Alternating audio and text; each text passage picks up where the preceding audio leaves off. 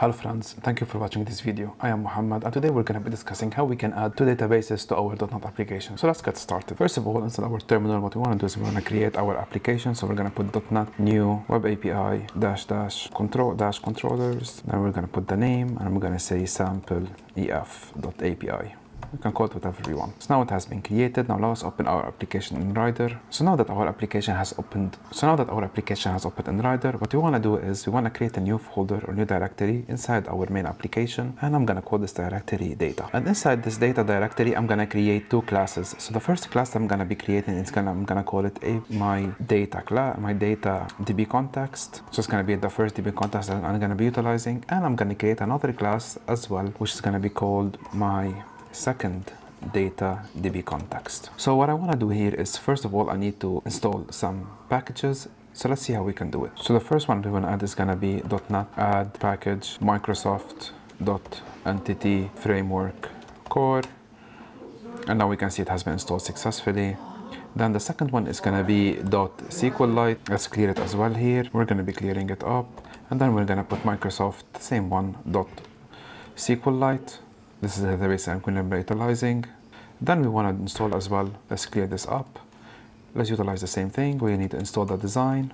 Perfect. Now that the design has been installed, the last one we're going to be utilizing, let's clear it again. We're going to be installing the tools. Perfect. So now this has been installed. If we go to our CS Pros, so if we come here, CS Pros, we'll be able to see that all of our NuGet packages has been installed. Entity Framework Core, Design, SQLite, and Tools, everything is being installed successfully. Perfect. So the second thing that we need to do is inside my 2DB contacts, what we need to do is we need to inherit from DB contacts class, and this will allow us to actually have our DB contacts initiated, and all of the properties our DB contacts will need to have is already going to be there. So once we have done that, then what we need to do is we need to provide its configuration through the constructor, and I'm going to put here inside the constructor we need to put the DB contacts option, and then I need to provide my constructor's name, or basically my class name. It's going to be my data DB context options, and we need to do, as always, provide it to the base class. Perfect. And the same thing that we need to do is we need to provide it to the second one. So we need to first of all create the constructor, and then here all I need to do is then put the DB context options, and then I need to provide the DB context name, so my second DB context, and I'm going to call it's going to be options, and as always I need to provide it to the constructor as well, base, and I need to put it here as options.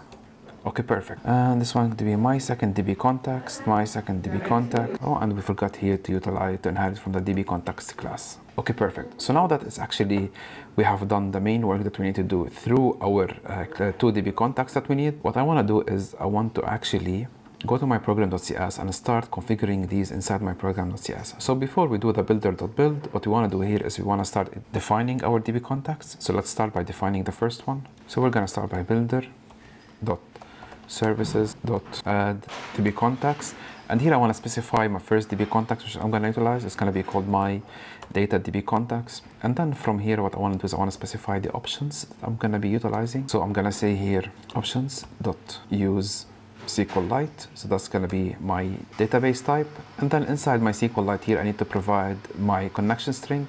So for this I'm just going to keep it simple, and I'm going to utilize I directly injected here connection string, and what I'm going to do is I'm going to put data source equal app1 or db1.db. so that's going to be my first data source. The second one is going to put builder.services.add DB context is going to be my second DB context, and then here I'm going to specify the option again, and I'm going to specify the type of the connection that I need. So I'm going to put option.useSQLite data source equal db2.db, and then now once I have this, basically I have configured my full DB contacts, and now my application knows that there's two DB contacts that we need to utilize, and I have two DB contacts inside my application. So what I want to do here, just for simplicity's sake, I'm going to create a model folder, and inside this models folder what I want to do is I'm going to create two different models. So these models will represent a table inside each of the databases. So the first one I'm going to be calling it user, and it's going to be pretty straightforward. We're going to prop ID and oops, so that's going to be an integer of type ID, and then we're going to have another one which is going to be string, and this is going to be string, and this is going to be full name. Pretty straightforward.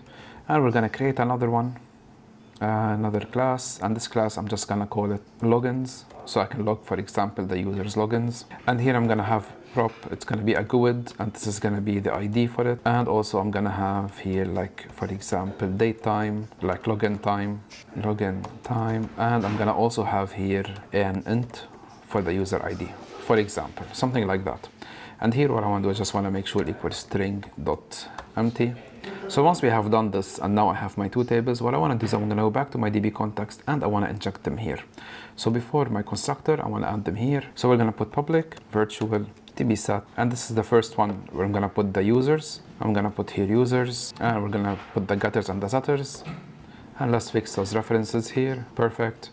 Now this, my first DB context will have this types of users, this type of table. And my second one, we're going to do the same thing. We're going to put public virtual DB set, and this is going to be logins. And we're going to put logins, and we need to put the getters and the setter. Let's fix those references. Okay, perfect. So now what I want to do is I'm going to put clear. Now I need to create all of these and create the migration for them. So we're going to put .NET create the migrations. So we need to put .NET EF migrations, add, we're going to say initial migration. And now we're going to see what's going to happen. It's going to be really interesting. So here we're going to be seeing that because I have two DB contacts inside my application by itself is not able to detect which DB contacts that it needs to utilize in order for it to do the migration. So what I need to do is I need to pass the DB contacts that I want to utilize in order for my application to know that this is the DB contacts that's going to be utilizing in order for it to work. So what I want to do here is the same command. I'm just going to add -- context. And what I'm going to do is I'm going to go back to my program.cs and I'm going to take my context name. So I'm going to use for the first one my context, my data context. And now I'm going to run it again. And now we can see it work, because basically what I did here inside my command, let's clear it up and we can see it again. I basically specified which DB contacts I wanted to utilize. Okay, perfect. So now that I have done that, let us actually do the DB update for this. So we're going to put .NET EF database update -- context, and I need to specify the same DB contacts that I wanted. And now once we run it, perfect, we can see that DB1 has been created. And if I open this up, let's test the connection, apply, okay, and now we can see my DB1 here, and I should be able to see my tables inside of it now, and we can see table users is here. Perfect. So now let's do the same thing for the other database. So let's clear this up first, and then we're going to go back to the migration, and instead of for my DB contacts, it's going to be my second DB contact. So let's copy it directly from the program.cs. We're going to be adding it here. Let's run it. Now a new migration will be created for my second DB context. And what I want to do here is I want to basically run the DB update for this. Let's clear it. I'm going to put .NET EF database update. I'm going to specify my context and then my second DB context, and we're going to be running it. And now we can see it ran, and now I have my DB2 also available for me. If I open it up, test the connection for it, apply, okay, and now we can see I have my DB2 here. And we should be able to see the table logins here. So we can see now we have two databases, DB1 which is going to contain my users, DB2 is going to contain my logins, and all of them are basically going to live side by side within this. So you might think to yourself, okay, great, now I have these in place. Why do I want to have two DB contacts or two databases? And the reason that you might want to actually have two databases rather than one, if you want to do some separation of concern. So let's say you're utilizing the CQRS model, and basically what you want to do is you want to have one database only for reads, one database only for writes.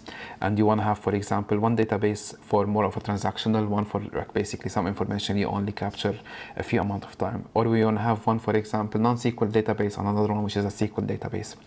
And in order for you to do this, you're going to have to deal with two DB contacts inside your application. You need to know how to switch between them. Or sometimes you would just want to have one DB contacts just for logins and logging mechanism, and the other one is for your application business logic. So in this case, you will kind of requiring two databases, and for that you're going to be requiring two DB contacts. So with the simple implementation, by actually utilizing the contacts keyword inside the command prompt to actually execute the different commands, and by adding the DB contacts keyword into the DB contacts class that we create, we are actually able to create as many DB contacts as we want. This could have its benefits and disadvantages. It all depends on the business need that we need to have. So with this video, I hope it was helpful.